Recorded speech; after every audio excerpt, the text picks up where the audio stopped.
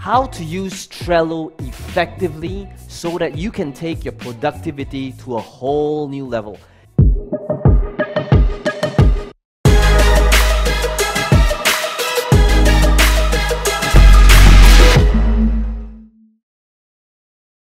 By the end of this video, you're going to discover that it doesn't matter if you want to utilize this for personal productivity, whether you want to utilize this to manage teams as part of your business. I'm going to be showing you how I utilize it for both. This has given me my sanity, it's given me my time, and it's taken my productivity levels to a whole new level.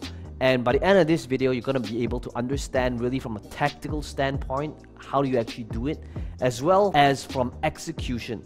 How should the boards look like? How should you create checklists? How do you create these SOPs and processes to help you streamline and automate your work as much as possible, but also at the same time to help you increase your productivity levels so that now you're moving from tactical to strategic. How do you actually utilize Trello to work on your business rather than in your business? Hey everybody, this is Peng Joon here, and to kind of start this session off, the way I think about Trello is kind of like Lego. Think of it as like when you walk into a Lego store, chances are there's this life-size Star Wars figurine, and it could be the case that a Lego staff pass you all of the materials that's required to build this life-size Star Wars figurine, but chances are you and I, we won't be able to do it unless we understand exactly, we have the whole blueprint, the SOPs that show us step by step, move by move on what to do. I feel that Trello's the same way. A person can have Trello, but utilizing Trello the right way is a totally different thing. When I talk about Trello, understand that these key principles can actually be applied in any of these type of project management softwares.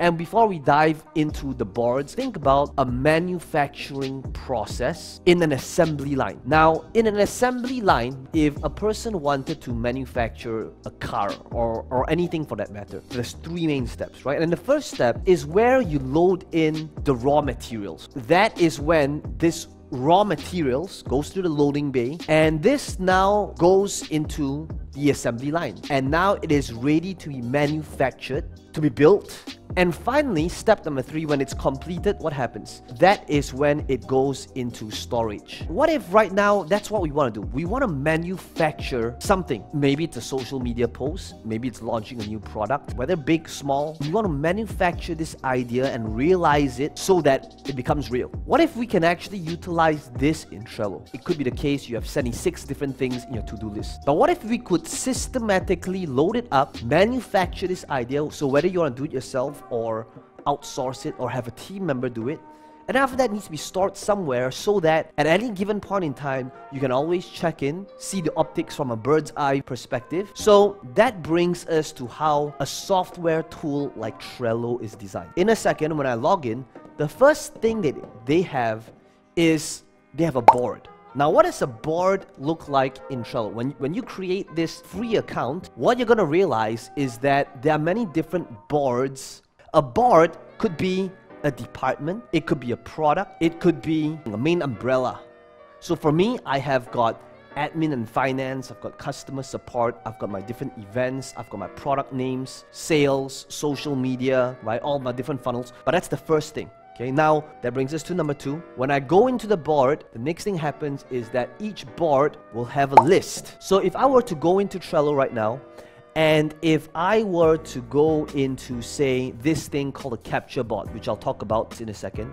If I were to go to capture board, you will see that right now, this is a list. See, I've got this list over here. I have these, so like social media, $1 million ads, performance ads. All these are different lists within the board. So a board is just a department or product. And within this list, you'll notice finally, there's this thing called, which is number 3, a card.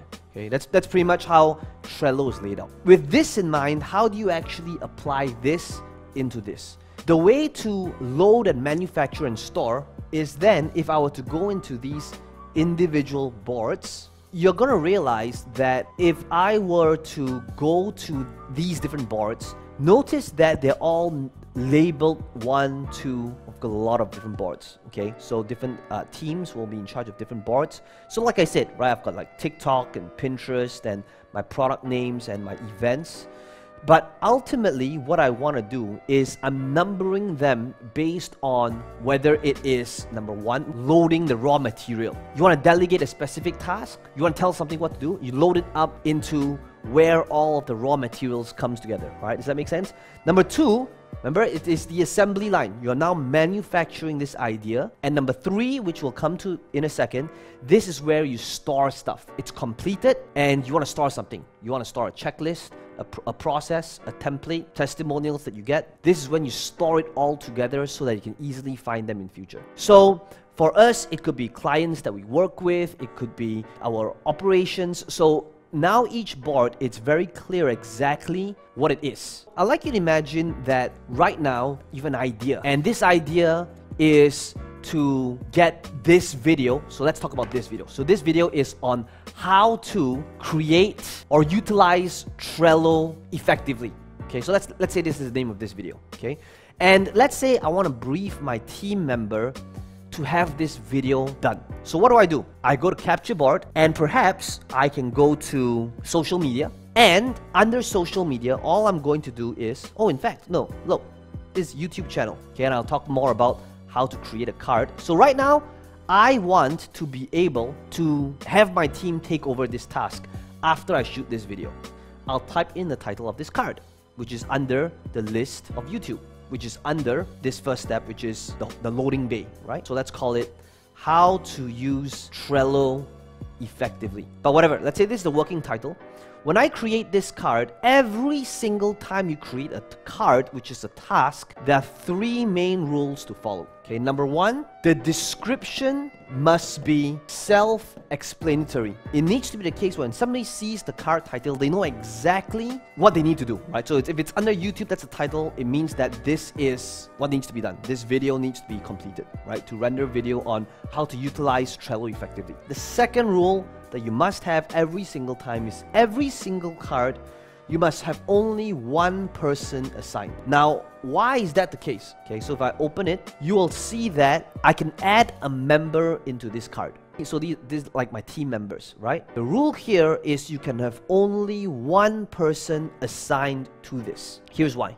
So let's say if I add in my team member, Adri, in here, it means that Adri and Adri alone is going to see this task to its completion from start to end. Okay, now why do you want to have only one person? It is because in the corporate world, how do team leaders and bosses normally do it? They send an email out, they CC like 3 people, 5 people in their team, they put the brief in there, and then usually what happens? There's a sea of emails, and then when the task is not done, and the boss says, so what happened? Why is it not done yet? It's the 5 people that CC'd in there. Peter is going to say, well, I thought Belle was on it. Belle, you were CC'd in the email. Belle, why didn't you get it done? Now Belle is going to point at the next person and says, well, John, I thought you were on it. You were CC'd in an email, right? Why didn't anything happen? And then John's going to say, what do you mean? Well, Priscilla was clearly CC'd in an email as well. So now it becomes this circle of finger pointing and blame. Right now, this takes care of that. This is so clear because now it just shows that this one person is responsible to see this task to its completion. Okay, so that's rule number 2. That brings us to rule number 3. Every single time you create a task in the form of a card, there must be a due date, right? Back to the whole corporate world, usually what happens when a task is not done and when a team leader, when a colleague asks, so why is it not done? Common response is, well, you didn't say when. I didn't know what the urgency was. I've got 700 things on my plate right now and I'm busy. So I wasn't clear on how urgent this task was. Okay. So this third thing here, which is the due date, solves that problem. So going back to this, all I'm going to do is I'm going to go here where it says due date. I'm going to click on due date. And now if I were to put in, say, whatever, 25th, notice how clear it's become. Okay. Now I've got a YouTube video on how to use Trello effectively with the team member, one team member assigned to it with a due date attached to this. Okay, so let's say I put this next week, right? So now it's so clear that this one task is going to be managed by this person. So depending on how big your organization is, if it's 2-3 people, you could start off doing this yourself. So what I do is all these over here, I don't even have names and due dates assigned yet. Why? Because I don't need to do this.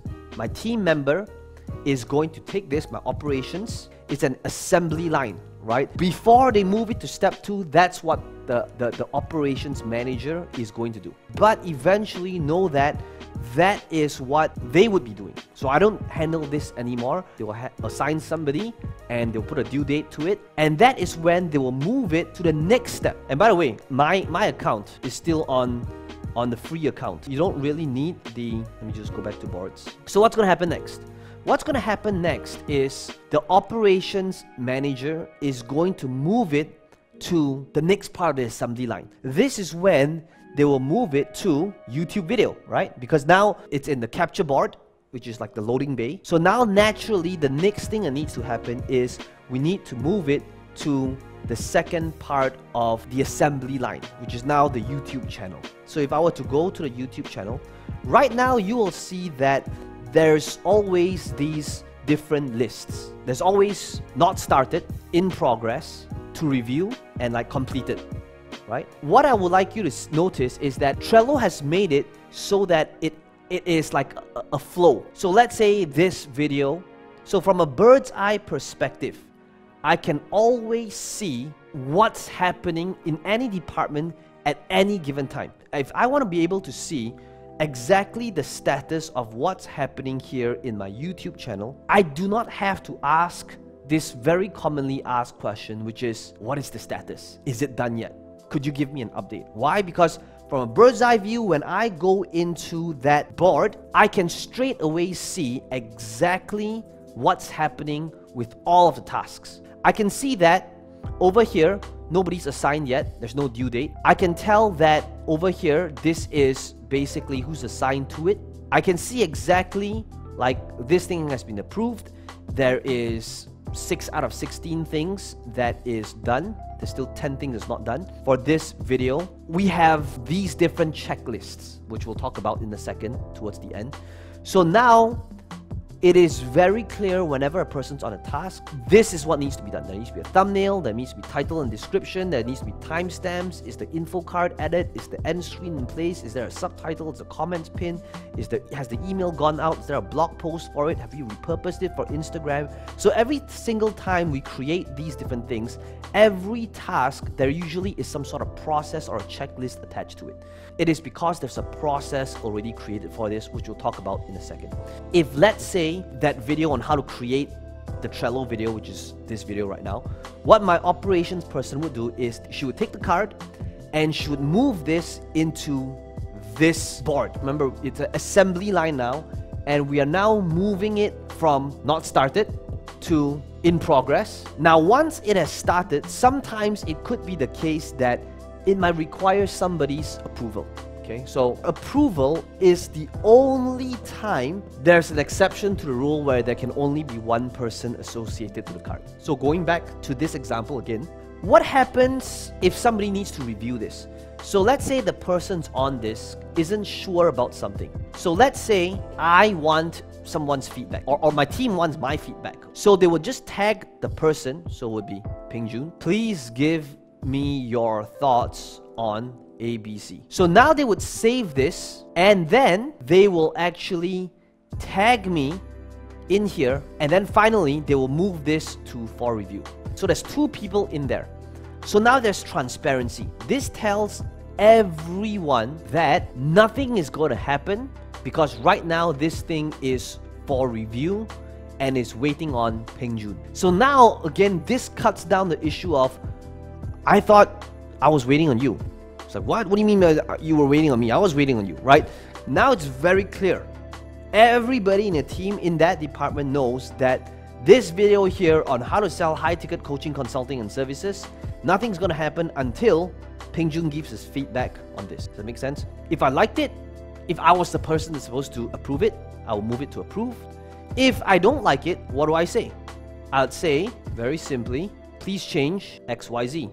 I would move it back to in progress, right? So I'm literally pushing it back, and now it's back to my team member again. This is how there's transparency, and it allows everybody in the team to be a line. You're probably thinking, if that's the assembly line, then remember what number 3 is? What is number 3? Storage, right?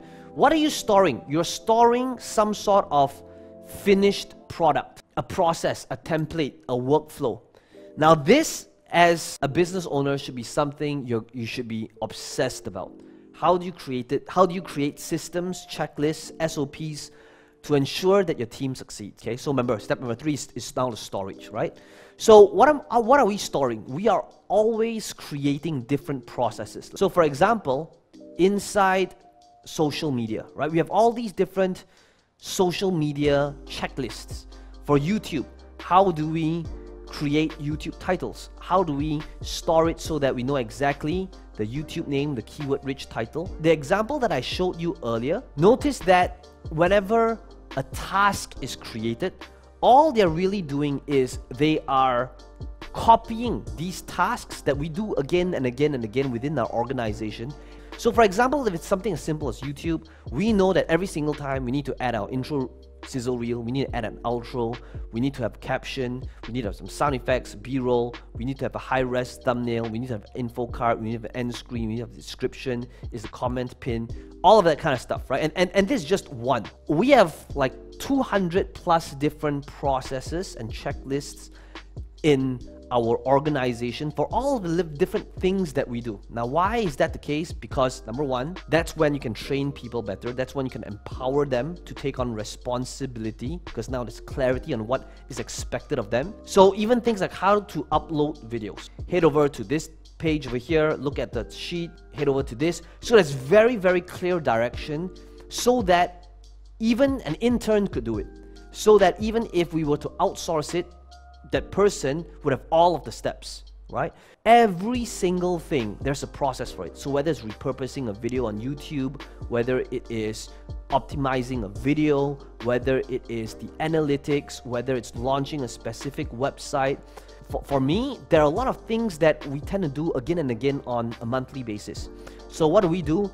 We put it into a process. So for example, let's say like we have this thing called the videos challenge, and every single month this challenge, my team needs to do the same thing and again and again. So what do? They go to the storage, they copy the entire list, which is all of the cards in here, so that when they click on this, they know exactly, okay, for this card, right, what is number 1? The first thing that needs to happen is, so let's say whatever, December 2020, 3 days before a challenge, do this.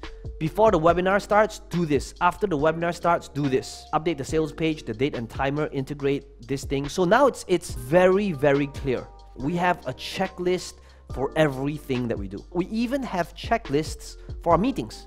So can you imagine if we kick something off, what happens? We literally copy this card, we duplicate this card, and it's like machine gun, right? It's like, okay guys, here's what we're gonna do, here's what we're gonna talk about. We're gonna talk about the offer. When are we launching it?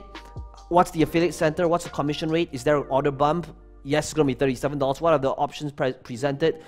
It's $97 upfront. Is there a trial? No. Is there what's the demo? What, is there a discount? Is there an early bird? When's the launch date? All of that so that it's purposeful. When you don't have systems and process, and if you have team members that's working together with you, here's what's really happening. Whether that step has got 63 steps or 4 steps or 12 steps for all these different tasks, what you're really doing is you are assuming that your team member or your colleague is able to execute these tasks that has got 63 steps associated to it from memory every single day. Wouldn't you agree that that would be a very unfair expectation of them? So if you are currently a team leader, and if something wrong happens, something breaks, the first thing you gotta do is to take responsibility and ask yourself the question, did I put in the processes in place? Because if not, then it's on you, right? Because everybody wants to be successful. No team member wants to purposely screw things up.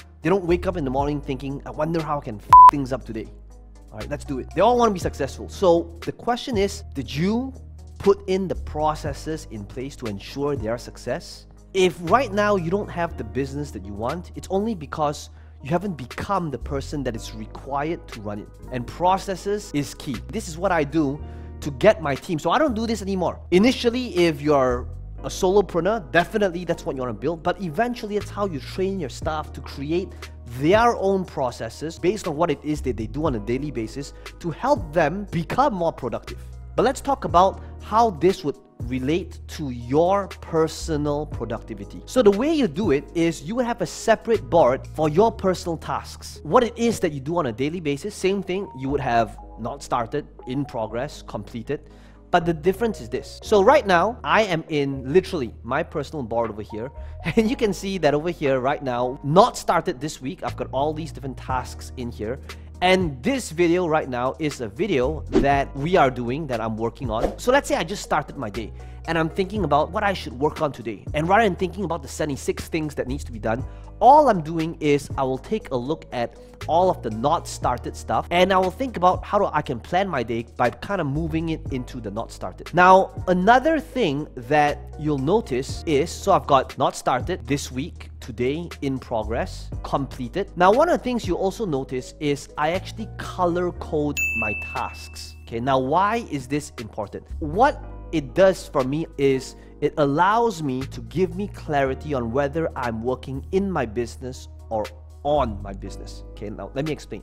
So you probably heard of the saying all the time, right? Which is the saying of you want to be working on your business from a high-level strategic standpoint and not in your business. So how do you actually level up and work on the strategic side of things and not just the low-level tactical? The way I think about it is kind of like being placed in the middle of a huge lake. And if you wanted to swim to the shore or get to the destination you want to go to, you really have two choices, right? You want to either kick to stay afloat. Now, what is kicking, first of all? That would be the tactical. In business, what are the activities that is kicking, that's required you to stay afloat?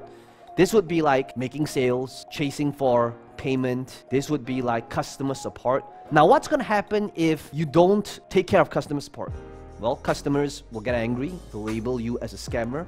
Your company's reputation will take a hit. And before you know it, your company's drowning, right? Because you're not kicking. Same thing for sales. What's going to happen if you're not collecting money from your clients? You're going to have cash flow issues. So all these tasks, they are required. But it's also equally important to understand that if that's all that we do in our business, we're not moving. We're just kicking. Now, what are the tasks that is swimming to the shore? Now, that is the strategic moves. So in order to scale, there's no better way to be more productive than to be aware of the things that's keeping you busy every single day. To increase your personal productivity, just like how you would do it in a company, in a business, you would have all of your tasks laid out, right? So I know exactly what I want to accomplish, the 3 things, 5 things today. But the additional ones for your personal board is things like ideas. So sometimes you might have a brilliant idea like, oh, that's an amazing thing. So before you forget, you just create a card under ideas and you just dump it in here. So every single time you're thinking about, I wonder what's an idea of mine that I wanted to do but haven't done yet, then you can take a look at all of your ideas. And then finally, you would have the final not started, where it's not urgent, right? So there's like 3 main not started. Not started this week, not started today, and then not started anytime, not urgent. Okay, and then finally completed, right? So notice that all I'm doing is, sometimes if I'm thinking, oh, I wonder what I can work on, I'll look at my ideas. I might take the idea, drag it to not started. This is what I want to accomplish. So I might have like, 7 things over here. When I start my day, I'm taking a look at the things I want to accomplish. I move maybe 3 things. Okay, when I start on 1, in progress. Remember, each different card, it's color coded now. Now, what are the color codes for you to be aware at the end of each month if you are working on things and how you're spending on time, whether it's high-level strategy or low-level tactics? Okay, the first one is green, which is for high-level strategy. So for me personally, if it's things that I know can't be replaced by somebody else, or I don't want it to be replaced by somebody else, then it'll be green. So like you saw what I did earlier, shooting this video, for me is strategic. Why? Because I don't want to give this up. I don't want to outsource it. I don't want somebody else to be doing the training. I want to be the person doing it. So therefore, it's strategy. I'm going to go number 3 before I mention what number 2 is. Number 3 is the tactical. Now, if that task is tactical in nature, I will actually color code it red. It is because if you are doing the tactical stuff, this is what gives you clarity on who it is you need to hire next.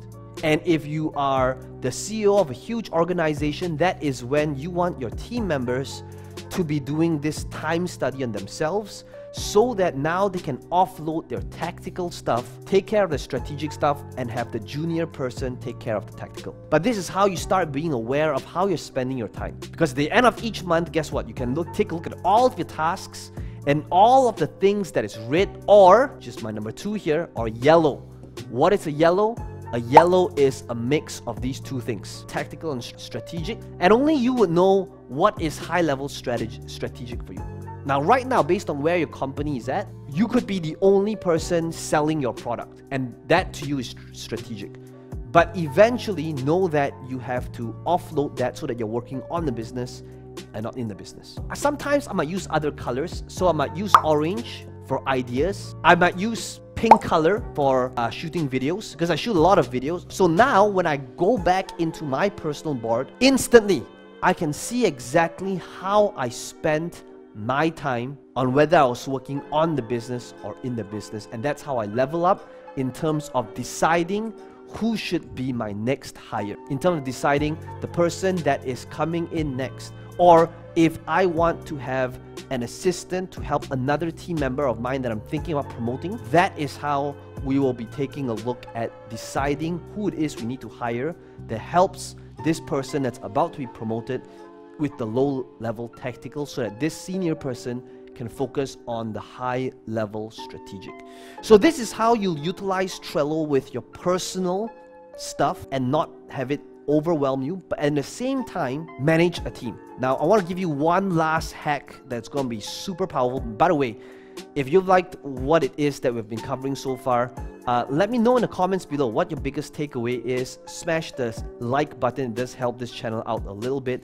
And if you're new to this channel, if you haven't already done so, if you want to be able to take your business to a whole new level, whether it is your personal sales, motivation, processes, be sure to subscribe for future videos just like this one. So one last hack that I want to be able to share with you is you've got to realize that in every single board there is this settings that says email to board settings. And basically what this is, if I were to click on it, you'll realize that first of all I have to blank this email address out, because this email address is literally going to give anyone on YouTube access to my personal board. Okay, so that can happen. But basically what this email is, it's a unique email that I can save to my address book and call it, say, Peng Joon's Trello board. And any given time, if let's say I see something on Facebook that gives me inspiration or idea and says, hey, that's pretty good. Or if I receive an email that says that's a certain task that I want to add to Trello, all I need to do is I can forward that email or forward that screenshot to this Trello board, and the title of the email becomes a task. It becomes a card. So let's say I see this ad on Facebook that I feel, oh, I want to be able to create an ad like that. So I might take a screenshot of that, email myself, call it ad title number 1. So now ad title number 1 becomes a card on Trello. So that way, every single idea that I see on social media, every time I receive an email, all I gotta do is just forward to this unique Trello email, and every single time I do that, Trello automatically converts that task into a card that goes onto that specific board, right? Does that make sense? So that is literally how I handle this entire thing. I'm sure I might have missed a few things here or there. Let me know in the comments if there's a specific angle that you would like to find out in more detail. I could cover that in a future video. Let me know what your biggest takeaway is and if you found value. And as always, if you like this video, be sure to subscribe to this channel for future videos like this one. This is Peng Joon here, and I'll see you in the next video.